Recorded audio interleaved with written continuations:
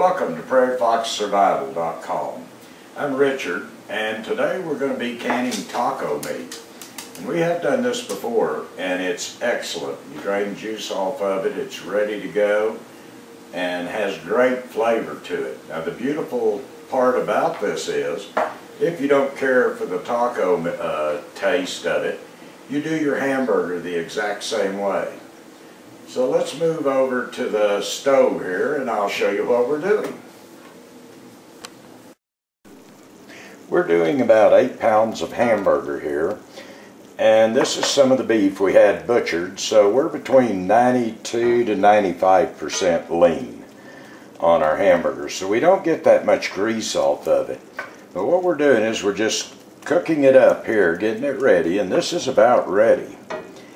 And then what we're going to do is take this and drain it into a colander, let what grease comes off of it leave, and then we're going to rinse it real good under the faucet to get any excess grease we can off of it. We're going to put it in a large pan, and then we're going to add our taco seasoning. And what we use is Williams taco seasoning, and I hope I'm getting this in the camera right, and we found that to be cheaper than the packets you can buy. Now with that, it depends on your taste. We like our stuff spicy, so we add a little bit of cayenne pepper extra in it, and I'll get back to you here in just a second.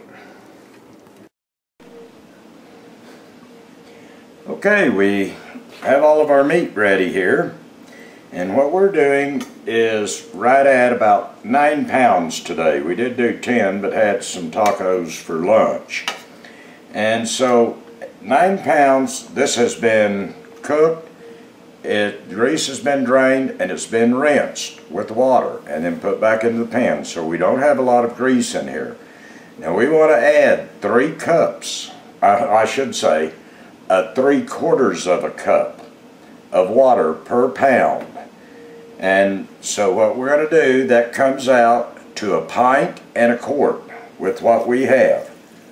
I'm going to pour the water in here, and before I pour the second one on, you want 5 tablespoons of the taco seasoning in here. So that's going to be like 45 tablespoons. And I'm going to kind of spread this out before I put my last deal of water in. I'm going to pour my water over that where it'll just kind of soak in a little bit. Get it all wet there on top.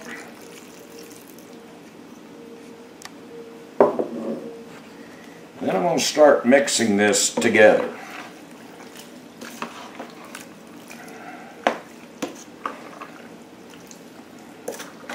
Now I don't know if you're going to be able to see this or not. I'm going to try to pull it away from the side here. Possibly you can see the juice that's built here, and that's what's going to give this the flavor. And what we're going to do, we're going to put this back on the stove to make sure it's good and hot, and we're going to bring to a boil where everything's good and warm, and we're going to stir this as it's cooking. And what that'll do is that'll put our seasonings into the meat before we put them in our jars and can them. And we'll show you what it looks like when we come back. Right, we have everything ready here. I hope you can see this. And you can see we've got a lot of juice here. So those are really going to have a lot of flavor. Now what we're going to do, we're going to scoop with this spoon. We're going to scoop out so we can get more meat in our jars, less a little bit of our sauce in here. And then we're going to take a regular dip ladle and we're going to fill our jars the rest of the way up with the juice. So let me rearrange here just a second. We're going to start filling our jars, and there is a lot of juice.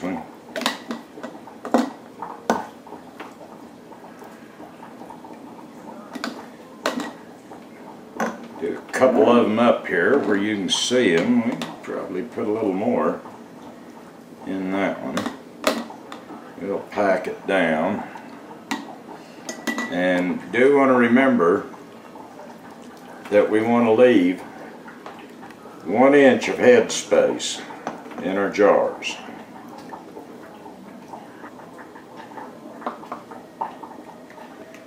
Hey, that looks pretty good on those.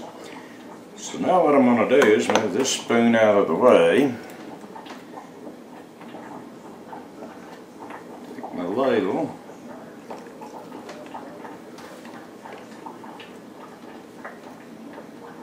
Dip some of my juice out.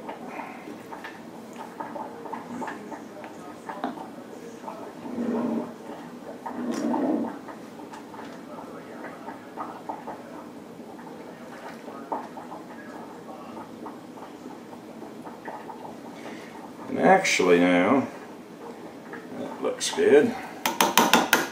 I'm going to take it. I'm going to make sure there's no air pockets in it.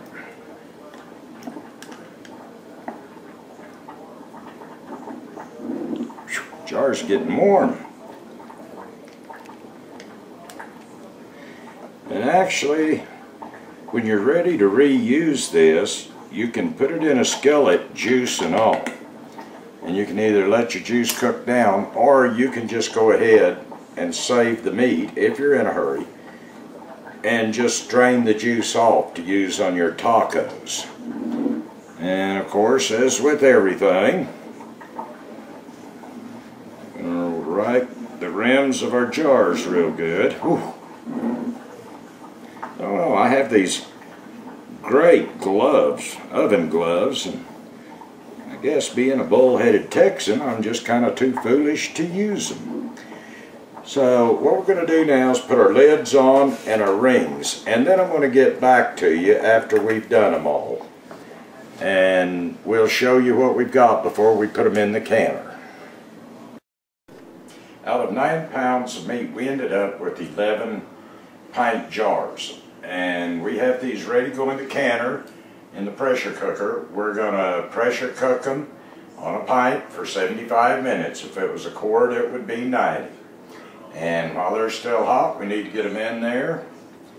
And we'll show them to you after, I'll show you a couple of them after we get them cooked. Yes.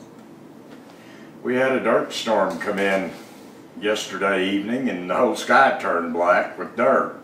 So we couldn't finish the video, so we figured we'd show you the final product today after we pulled it out. And as I say, we got 11 jars, and if you can see that, they're just as pretty as they can be. That's going to make a very good meal.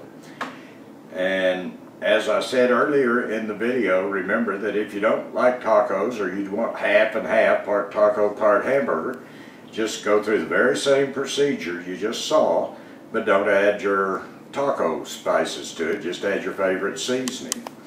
So from Prairie Fox Survival, we look forward to seeing you the next time.